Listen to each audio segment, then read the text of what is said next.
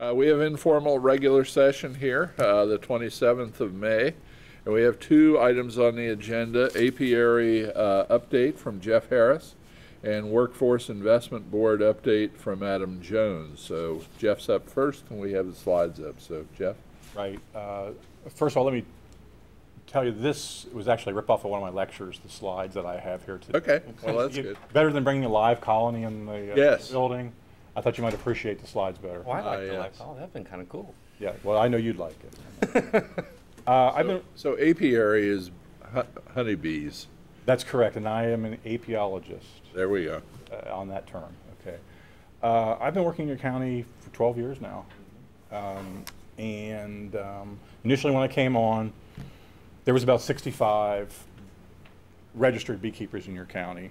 A couple years after that, I had helped them increase to about 130, 135, which we're sustaining and have been sustaining for about 10 years now. A new tropical species moved in, lucky me, lucky you, about 4 or 5 years ago. It's a small hive beetle. It's normally a equatorial species. Well, we have it here and it's staying here now. And it's my last nemesis, as I know right now. There was a mite, I don't know if you're aware of the varroa mite. I think everybody probably in here knows of that mite. And we've learned to live with that, and so have the bees. It takes its toll on the colonies, but this small hive beetle is a nasty, nasty animal. And so that's our new thing for sustainability. So how do you try to eradicate that? Well, you have to do it mechanically. You actually use a mechanical vial trap. They're like little tanks. The bees can't do anything with these pests. They simply just chase them around the colony, and until they find this trap, the pest, and falls into it, and then it drowns in the mineral oil. It's in this vial type containment. You can have it on your hive 365. It doesn't affect the food product or the bees in any way, and that's a good thing, because So a lot most of the hives have those now installed. I suggest it, and usually I will suggest it when I get a positive hit or a question of the area of how strong they are in the area. Okay. Okay. The varroa mite is handled through some chemical treatments. Some of them are organic, not so hard on the bees. Again, on a small amount of infestation, it can be controlled, but it goes so far, and then you're going to be wiped out, and then you're raising something that's not bees. What happens at that point, you know? So that chemical and those products can only be on the hive when it's not a food product on the colony for you and I, legitimately. So I have this year found 3 samples that I sent to a laboratory, which is unusual because usually I don't take comb samples, but maybe once a year in an entire county. And I'm a little concerned because I've sent 3 in already this year, and I've only been working south of here for some weeks. So I'm hoping that's going to end somehow. I'm waiting for the lab results on that to find out actually what it is and what they think before I jump to conclusions. Hopefully it's not a real threat. It's handleable. But one of them was an import that was hauled in. So they were selling bees, and that's a whole nother line for me to follow, is where that came from. You know, that's the problem with hauling. Like the small hive beetle, it can only go about a mile or so a year. Well, man drives 65 miles an hour, so you can't use that, you know, reference to, because otherwise we would have never seen them in this area. You know, they just came up here with the trucking, right? Like a lot of things. And you know that in this community. Beehive came on a truck, and the beetle came with them. Yeah, you know that in this community, like with Longhorn? your trees and stuff. Right. Same thing. It was hauled in, right? Yeah. Yeah, this beautiful county's taken a big hit in a few years here environmentally. The upside of that is, with your tree losses, it may produce a lot of wild foraging areas for pollinators, which have a real problem right now. We've lost 90% of our honeybees since about 45 or so, and we're not going to recover from that. We're going to maintain the 10% level that we've had. And so that leaves us with about 5,000 beekeepers and about 40,000 colonies in the state. We have about 100 to 120 beekeepers in this county, And that'll range from 350 to 500 counties, or colonies of what you have in this county. We used to have a commercial beekeeper here down by the river. He had about 600 colonies, and he was one of these pollinators that trucked them around the country out to the almond fields and things like that. And he was basically, in business terms, starving to death down here because the lack of precipitation is what he claimed. So they moved above I-70 in the state of Ohio. So there's no real commercial outfits. And what I mean by that is 10 colonies and under, or a hobbyist type bee yard. But that being said, 80% of all our bee stock, including feral or commercial, is supported by basic hobbyist level beekeepers. 1 to 3 colonies is 80% of all our bee stock. And that's why my role, I believe, has changed. Instead of just doing slam dunk pest and disease inspections, it's now sustainability education and tutorials at the colonies so they can sustain. Because I could tell them the pests and diseases and leave, and next year nobody has bees. And it's not an easy game, bees. It used to be. When all the farms had bees, and we had a lot of these pests and diseases that weren't here, if you put a colony on a farm, it was always there. You could always count on getting honey from it. Those days are long gone. Yeah, that's not going to come back. Jeff, over the last year in Clermont County, was it 40% of the hives collapsed? Well, yeah, it was a pretty strong collapse. We had 2 real harsh winters, real-time winters. This past one actually was harder than the winter prior to this winter. And so I'm seeing a lot of seasoned and veteran people and colonies perish this year. So I don't have a real grasp on that because I've only been in the field for a couple of weeks now, and a lot of rain slowed me down. But, you know, I see it, and I have to encourage them to hang in there, and what they do have, you know, celebrate and try to regroup and just stay with the program. Because, again, I can't have hobbyist quitters and still have bees in this state. It's, you know, it's not going to work. The main thing is we have a pesticide problem in the area, the whole state, where everybody wants green grass and they live in this community and on and on. Well, I understand that, but I think we're really hurting the pollinators because we lost 90% of our monarchs in the last couple of years. Now there's a new monarch grant program, federal. We have some milkweed seed sitting on there, right? Yeah, yeah. That's a great plant for those. Yeah. So there's different programs. The federal government's getting involved a little bit where they're having support for the bees, they're having support for the pollinators. But it's a real tipping point, but it has been for some time. It's just like those harsh winters, though, really give a 1-2 punch to the bees. But I see this county will rebound. We'll get back into 120, 130 beekeepers and have the numbers that we need here. It has for some time now, you know. So people are receptive, you know, and it's working. And there's a lot of truck farmers in your county here, and they rely directly on the honeybee. You will not have vine crops, etc., without honeybees. I have a list of farms here that all rely on that. And even if they don't have the skill set to have the bees, we have a conversation where they can bring someone in to manage the bees for them at their farm or location, right? So I help them coordinate with that with some people around here, because there is some doggone good beekeepers around this area. Really is. Bethel, Batavia, yeah. So that helps when I'm not around, right? Helps them keep going, because I can't be there to answer and support them every day. We think we have, Mr. Ubel, I believe, has bees. Do you have bees? Yeah. He does. I can tell that Jeff. One of 3 of us. Well, right now.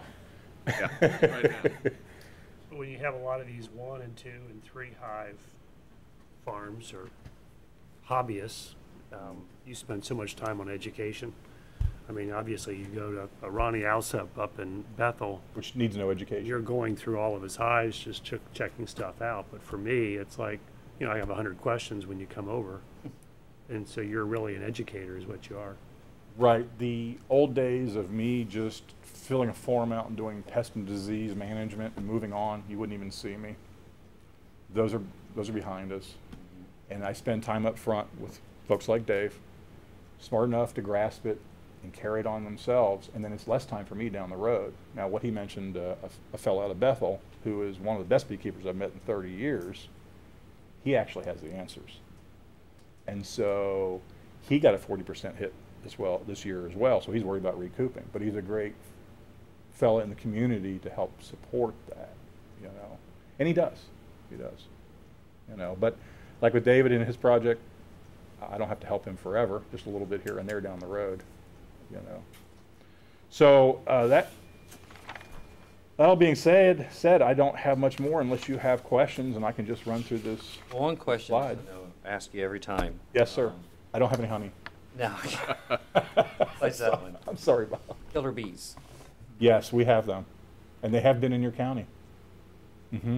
We had them in New Richmond last year and the year before, imported. Yeah, but they're like the pit bull, you know, where people want to be like a little bit in denial. There's DNA there, but it's not 100%, so they get in denial over it. Well, I'm into the behavior of the bee, and I can tell, and there's also a lab that can identify these things. But normally, bees are as docile as a Labrador. I work just like this with bees. I work at Dave's just like this with bees. I don't put any, 90-something% of the time, I don't need any equipment at all. Now, Ronnie's, you start banging around 100 colonies, go ahead and get your stuff on, because somebody's not going to be happy in that group, and it just gets worse. They have these pheromones they release that alert the other bees, and so you gather the problem as you work on them. But normally, they don't want to sting you. You know, these last couple of bad weather days, don't mess with them. You know, today may not be a good bee day, you know. But usually, I have them around the corner of my barn, and nobody even knows I have bees, unless I take them to the beehive, you know, because they're not attack animals. You know, that's a falsehood. Quick story, and then we can move on, but a couple weeks ago, I bought this small colony because I had lost one of my 2 hives over the winter, and they call these nuclear hives. You know, basically, you can bring it in, transplant it into your own box. But I think Jeff was coming up with how many, 10, 20 of them? How many did you have in your car? Probably about a dozen. He had a dozen of them. He drove up from Kentucky. Station wagon. And the whole inside of the station wagon, the bees were everywhere. And he drove up all the way with his headgear on and his suit and everything. When you opened up the door, these bees were just like, zzz. Like the woman you were with, she was a little freaked out by it. That day. Yeah, nobody got stung. Yeah. It was a strange sight. Don't let them know you're scared. You know, they can sense that, I guess. When you showed up, my dogs actually left. You know, it's like, we're not going to be around here very long. Yeah, Colleen's still talking about that story. Yeah. Do you see many wild swarms anymore? You know, the shame about that, Bob, is that we are only down to about 3% or 4% feral bees. And a layman would think it should be 30 or 40% feral bees, which it should be. But they're not there. And that's why I take it personal on these small bee yards, that they understand what they're really doing, the value of what they're doing here for the community.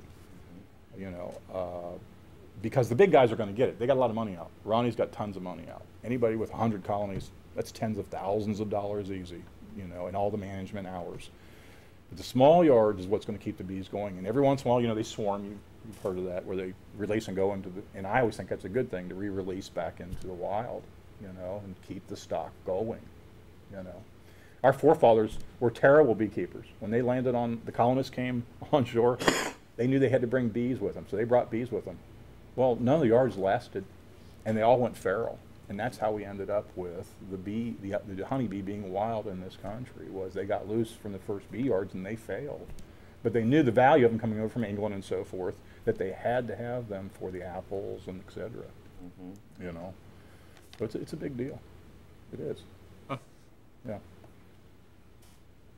So, I know, it's just like, you know, we have several big orchards. Yeah, there's a lot less now than there used to be, of course. But they really relied. Right. And usually that was an outside source. Right. They didn't do bees, they did apples. So they would contact an apiarist, would come in. I'll give you an example, Rousters. That's what I'm thinking. They've got 10 on one side of the road and like 10 on the other side of the road. And they don't even really do the apples, I don't believe anymore. No, they don't. They do the blueberries. Right. They still have the colonies back there, and the apple trees are still there. So they've got rid of all that too. Did they the blueberry? I heard Gotten something. out of farming completely, and they've pulled all their old stock of the blueberries, And then I used plants, to and everything. last summer they had, I know they had a 1 weekend come pick Right. their own blueberries. Yeah, between where I live, which is close to Wilmington, Mhm. and the Ohio River here, there was probably 30 apple orchards. And I bet you there's maybe 3. You know, I mean, they're just, it's not a lucrative business, I guess, anymore. And you know how it is with generational farmers. Mhm. One generation doesn't want to do it, you know, and then things get sold, you know. But I think mainly for your community, the importance of the honeybee and the symbiosis of the farms is your truck farmers. You know, the mom and pop shops are really supported by the bees. And they're not all great beekeepers. So eventually they find out, I don't do this very well. Better get somebody in here that does. And they generally do, because they know that they have to have that to make a buck at the food market, you know. And the So what'd bees- you bring us today? I brought you some slides just to give you an understanding of, not necessarily, it's not of my inspections, just some slides I had from I did a lecture at Cedar Creek State Park for their Bio Blitz, and I just threw some pictures together. So I'll just run through these real quick. Those are my colonies. I'm a hobbyist. That's my summer colonies. Yeah, Dave, you'll get So does that, how David, many you'll get there. colonies would I count there? That's Hours? Do I count as a colony? each one's a hive. Okay. And that's kind of a bragging right there, Mr. Humphrey, because there's 2,000 pounds of honey right there. Okay. Okay. So each column is a hive. Correct, and each hive has its own personality like human beings. You only Okay. have 1 queen per Right. tower. Hive. Right. This is last year's. That's my new victim. That's my granddaughter. She was about 9. That was her first year. She didn't get stung that day. You can see all the equipment she had on. And we took her to small ones. Little anatomy there. Just so you know, there's 3 types of casts in the colony. The drone, being a male, has no job at all. Imagine that. Yeah, once you fertilize the queen, the show's over, and they exit you to the door around Thanksgiving. Right before the meal set, they take you out there. And that's generally what I'm looking at. And so you reach down that mess and find pests and diseases. It's not as bad as it looks. They actually behave. This is their navigational abilities, more or less. So same there. And here's some photos of them actually pollinating early season, which is important because the crocus come up with the snow. So that's like one of the first crops. That, willows and maples are extremely important right out of winter because they bloom while the ground's still frozen. Okay. And this is a swarm. You've seen those? Have everybody seen those before? Yeah. You can actually reach your hand right in the middle of that. They will not sting you. Yeah. Right. Except I give off this, I'm afraid, and then they. But we call that bee bait. We call that bee bait, and we send you ahead, and then we can do the bee lift. Yeah. You could put your. And a friend of mine sent me this one. I think it was Valentine's Day, I'm guessing. He loves bees. Get it? Art. Yeah. And that's about the normal size of a swarm, about like that. And then they're wintering. They overwinter, and you can see how they downsize once you pull the honey off. Why do they swarm? Is there a purpose? It's their way of propagating the earth, like you having a child. Same thing. It's a clone. And the original queen in the colony, the fertile queen, leaves with the swarm, and then tries to find a good home. And then they get a new queen, which has to be mated with a drone, and that's the end of that process. I can remember my grandparents would go back in the woods and they'd find a swarm, and you just get this big board and get the queen on there, and the swarm just gathered around the queen, and he went and transferred it over to the hives. Sometimes it's easy. Yeah. Sometimes you got to get the suit and the gloves. I was supposed to get some out of the tree yesterday, and when that tornado kind of just missed my place and went to Dayton or whatever it was that went up Yeah, there. Beaver Creek. A friend of mine said, "I'm in the tree. Can you assist me?" I'm like, "No, not today." You know. But I get calls for swarms daily. But the difference is, I'm getting calls from out of the state even. When I was younger, I could catch 5 swarms a day with a friend of mine every day in the month of May. I won't get 5 in a whole year now. Wow. Yeah, the numbers are very low comparative. I mean, we're doing okay, but We're scraping the bottom as far as that, and there's your honey jar right there. And that's about it right there. Just want to give you some pictures in the yard. Okay. Any other questions, sir? People have to realize, absolutely, we cannot live without bees. No, you can't. No. No. It's been said that if you look out your window, 2/3 of everything you see will be gone in a short period of time without honeybees, because they think they are very crop specific, but they're pollinating everything. And people don't know that trees flower, because they're not a real beautiful, large flower. Sometimes they're small and green. You don't see them. Right now, catalpa's blooming. I don't know if you saw that. The locust just finished down here. And the honey locust is great. Yours didn't get washed out down here. Mine did. So we didn't have that flow. But now the catalpa, I just saw it on the way down. And hopefully that will help them as well. Those things are really important. It's not, the fruit trees actually, everybody thinks, okay, that's where the nectar comes from. Well, actually, they produce very little nectar. And if it wasn't for our dandelion, which is not indigenous, and our clover, which is not indigenous, wasn't there, we probably wouldn't be wintering bees here. They wouldn't have enough food. They'd be starving to overwinter, like the size of those colonies. They obviously don't need that much honey, but they need a good 100 pounds to make a winter. Now, if you're greedy, that's a lot of money. You're saving yourself $500 a colony, to keep it alive. Is what that comes to. Wow. Yeah. They still do the billows smoking and. I have that on the back of my truck right now. It's a smoker, a couple of hive tools. It's just very basics. I have a couple of extra tools in there for extracting different larvae. When I'm suspicious of something or seeing how the health is. Anymore, if it's a sticky point, I'd rather have the onus on the laboratory instead of hating Jeff. They can hate the lab, So I send it away in about 2 weeks. I get a return because I work real closely with ODA lab and our state entomologist. She's hard to get a hold of, but once in a while we talk. Okay. And it's mainly the problem cases, right? Mm-hmm. Right. And so we haven't had any real bad outbreaks down here like European or American foul brood. So I'm interested to see what results that will be coming back. We've had it in other surrounding counties. And so I think basically it's small hive beetle management here is what it is. Because I get very receptive people here in this county, so because they want to be successful. Absolutely. But it's like a game of baseball. It's a game of failures. It's not an easy game. It's not going to be a year or two. It's an art. It's going to take you 10 years or something. Yeah. Anymore. Because I gifted a hive a couple years ago. It's no longer in existence, and so they're out of business. Yeah. You have to have some thick skin, sometimes. Okay. Well, thanks for being with us today. Thanks for the update. Thanks, folks.